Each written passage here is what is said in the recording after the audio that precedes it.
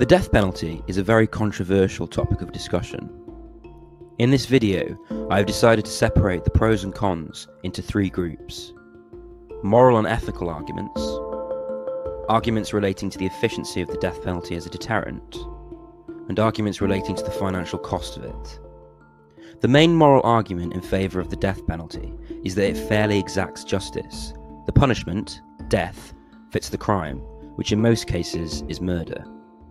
Furthermore, proponents of the death penalty believe that certain crimes require the offender to be put to death. A good example of this is the Japanese system, where the death penalty is only used on people who have committed multiple murders. Opponents of the death penalty argue that it is a backwards method, in line with outdated thinking of an eye for an eye, and that it gives the government too much power. In the US, opponents of the death penalty argue that it breaches the 8th Amendment of the US Constitution of a cruel and unusual punishment.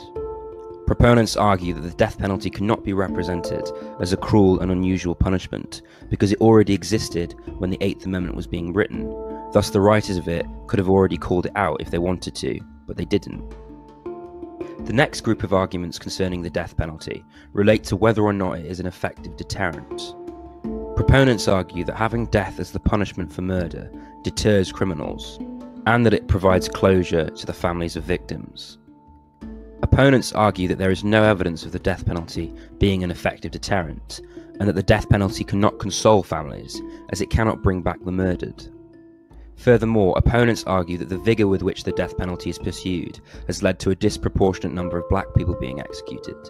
In the USA, 35% of those executed since 1976 are black, even though black people make up only 13% of the US's population at large. The final argument for or against the death penalty concerns its cost.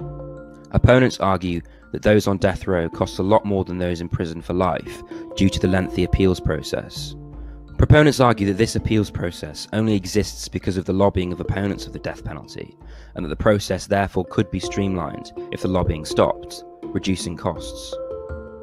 However, this risks putting to death the innocent, a mistake that cannot be undone. In conclusion, it seems that the death penalty is favoured by some who believe certain crimes are so heinous that they necessitate death, whereas others oppose it because they don't believe the government should have the power to kill people. Opponents also maintain that the death penalty is expensive, an ineffective deterrent, and that it risks putting to death the innocent. Proponents hold that the death penalty provides closure to families, and that making death the punishment for murder does deter potential criminals who may have murdered if not for it being in place. That's the death penalty. Thanks for watching. Please like, please share, and please subscribe.